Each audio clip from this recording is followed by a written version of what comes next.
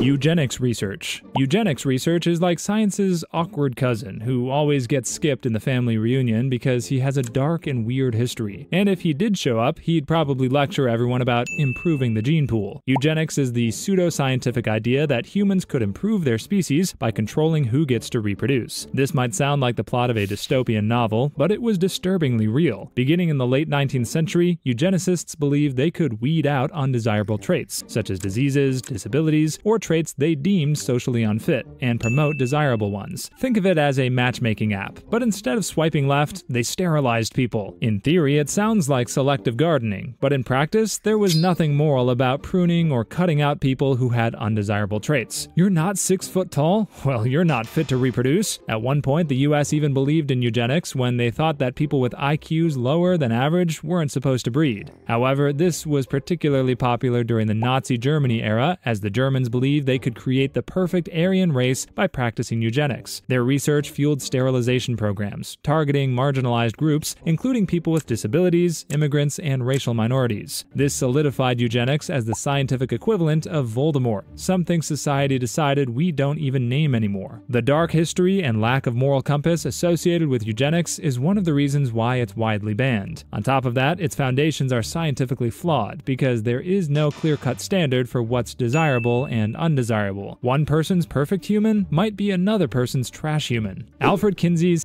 research. Alfred Kinsey was essentially the first scientist who told an entire generation of scientists that he wanted to talk about.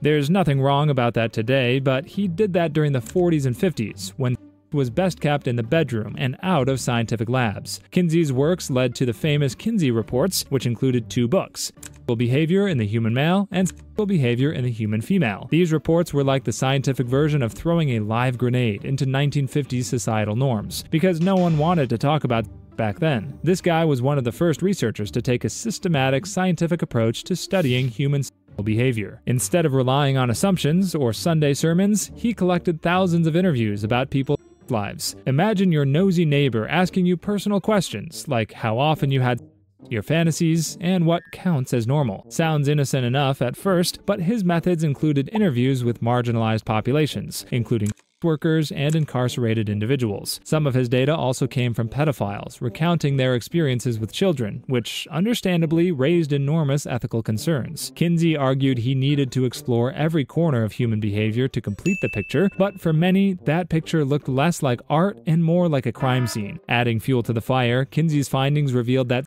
practices were far more diverse than society admitted. The reports showed high percentages of behaviors, like premarital, and extramarital affairs. These findings shocked people that were used to thinking everyone lived like they were in a black and white sitcom. The backlash was intense. Religious groups and conservative politicians accused Kinsey of corrupting public morals, and some even labeled his work as pornography disguised as science. Over time, his funding dried up and his work got banned, not because they talked about, but more because they crossed certain lines that shouldn't be crossed. Human-animal hybrids. For decades, researchers have dabbled with the idea of mixing human cells with animal ones, mainly in the name of medicine. Imagine if we could grow a pig liver compatible for transplant into humans, or think of cows with human blood types to study diseases. It sounds like something out of a mad scientist's journal, but the truth is, the real focus has been on life-saving, or at least life-improving, experiments. However, ethical alarm bells start ringing whenever you mention blending humans and animals. The chimeras, combinations between humans and animals that scientists have created, are not exactly mythological beasts, but more like laboratory hybrids. Researchers have tried inserting human cells into animal embryos, typically pigs or mice, to grow human tissues within a different species. But this practice is heavily regulated, or outright banned in many places, due to the ethical tightrope it walks. There's fear that human-animal hybrids could develop too much human-like cognition or consciousness. Imagine a mouse pondering life's mysteries,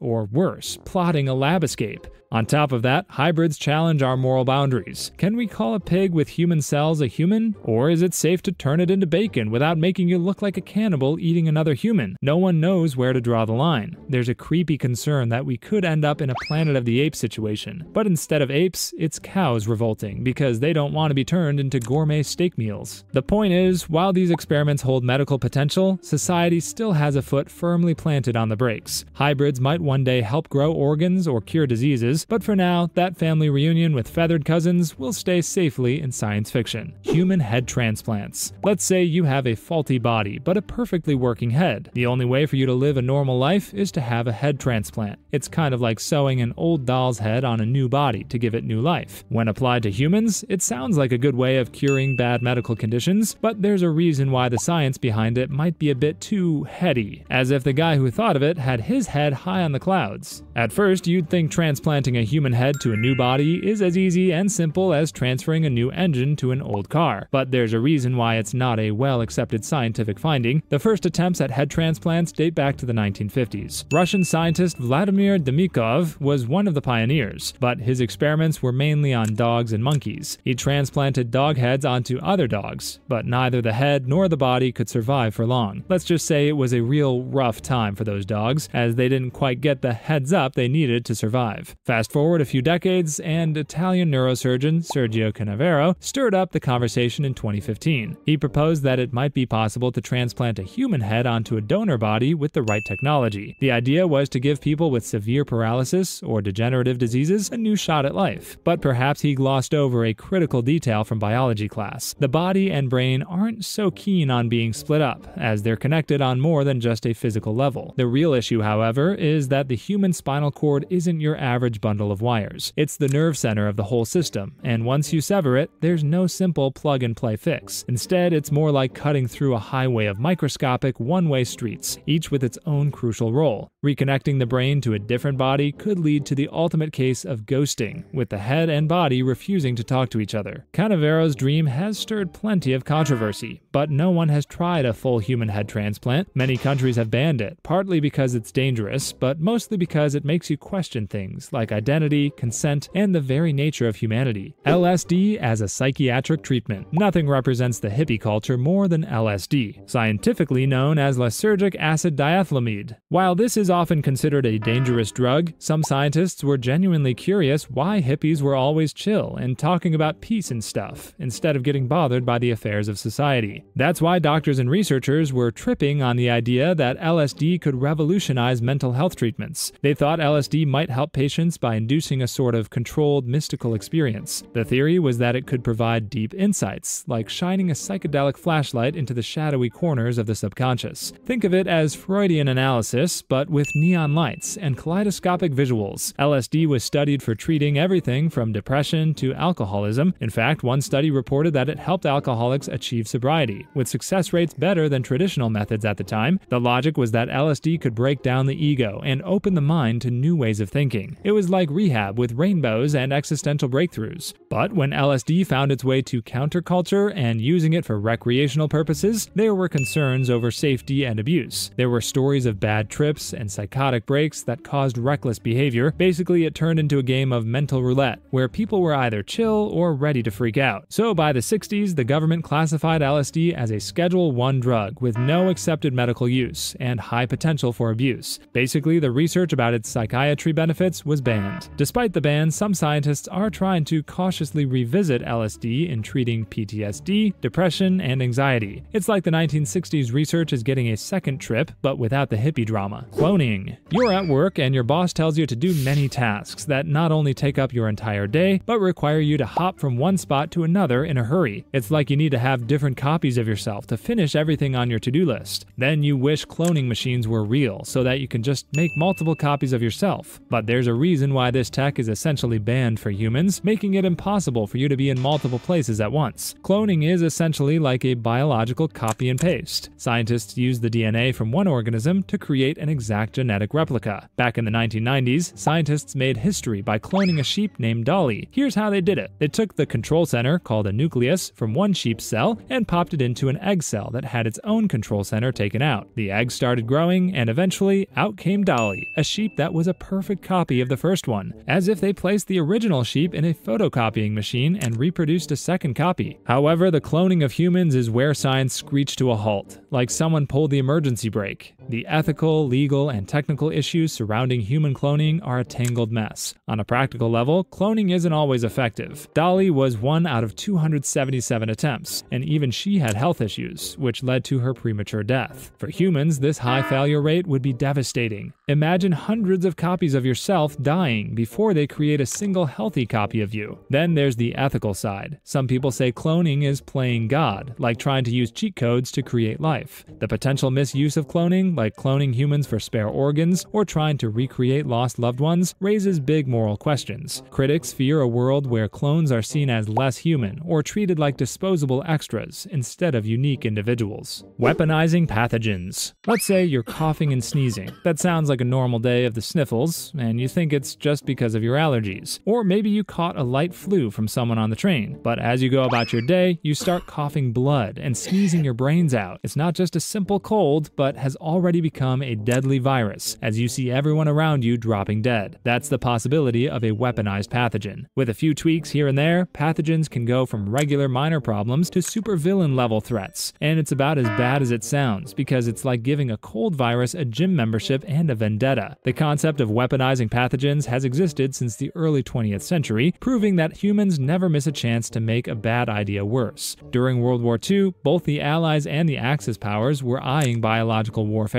like it was the next big thing, until they realized that unleashing killer microbes could backfire spectacularly. After all, diseases aren't known for their loyalty. Once they're out there, they don't discriminate on who they take down. Bacteria like anthrax or viruses like smallpox don't come with a remote control. You launch one of these, and it's liable to come back and cause a mess you can't scrub away. It's not just the target population that's in trouble. Once it mutates, the whole world might end up on its hit list. These days, most countries have agreed, via treaties like the Biological Weapons Convention, that creating biological weapons is a no-go. But there's always that one rogue nation or terrorist group that doesn't know the meaning of rules. We on this channel are working on weaponizing a pathogen called subscribinitis. Once you catch it, you're going to subscribe to our channel and pass the virus to another person who would also subscribe to our channel. Dissecting psychopath brains for evil genes. Let's say you're a scientist and you've watched one too many Netflix documentaries on serial killers. Naturally, you start wondering if something ticking in the brain must be driving these folks to commit unspeakable acts. So you decide to open a few brains, study them, and hunt for the evil gene. It turns out you're not alone in this curiosity. Researchers, such as James Fallon, have long been on the lookout for abnormalities in brain structures like the amygdala and prefrontal cortex. These are the zones associated with emotion regulation and decision-making. Differences here could help explain traits like lack of empathy or impulsivity, often linked to psychopathy. But just imagine the brain taking a little vacation and deciding empathy is optional. It'd be like your GPS switching off halfway through a long drive. The idea was that if we could pinpoint specific genes or brain patterns linked to these behaviors, we might better understand and maybe even predict or treat psychopathic tendencies. However, labeling a gene as the evil gene is oversimplifying and a bit misleading. Human behavior is complex, influenced by a mix of genetics, environment, upbringing, and personal experiences. Blaming the evil gene for evil acts is like saying you're evil because you were born this way. So when you're slicing up brains to locate that evil gene, things get tricky. There's a fear that tagging certain genes as evil could lead to some pretty unfair discrimination, or at least give people with those genes an excuse to go rogue. Imagine being told you're genetically predisposed to stealing cookies from the jar. It's as if they're setting up some of us to fail right out of the genetic gate. While the quest to map out psychopathy's biological roots continues, the scientific community is careful about staying ethical. Researchers are leaning more toward non-invasive methods like MRI scans and taking care in how they present their findings to avoid accidentally creating a supervillain by giving a person the idea that they're born evil. HeliocentricISM. Let's say you get transported back to the 1500s. You know the center of the solar system is the sun because this has already been proven. So you might think you're about to impress people with your cutting-edge knowledge. Unfortunately, to the church of that time, you just became public enemy number one. As soon as you start talking about the solar system, they're eyeing you like you suggested Earth is just a simple floating rock. And so, with one quick sentence about the sun being the center of the solar system, you're suddenly branded a heretic who needs to get toasted on the stake. The heliocentric theory that the Earth wasn't the center of the cosmos was proposed by Nicholas Copernicus. Today, it seems obvious that we are not the superstars of the universe. Still, back then, this was mind-blowing, like saying the Earth isn't even a supporting actor, but just another background character in the cosmic movie. For people who thought they were center stage, this news hit hard. The theory didn't just mess with scientific minds, but hit the heart of religious beliefs. The church had taught that humans, and therefore Earth, were God's special little VIPs. They saw heliocentricism as a slippery slope that would lead people to question everything. The sun may rise, but according to them, this idea should be sent to bed and put to sleep because it didn't fit their beliefs. As heliocentrism gained momentum, the Catholic Church decided it was time to pump the brakes on this blasphemous theory. In 1616, they banned Copernicus's book On the Revolutions of the Celestial Spheres, giving it the ancient version of a one-star review. The clampdown didn't end with Copernicus. Scientists like Galileo, who openly supported heliocentrism with his telescope-backed findings, faced the wrath of the Inquisition. In 1633, Galileo was tried, convicted, and sentenced to a staycation under house arrest for the rest of his life.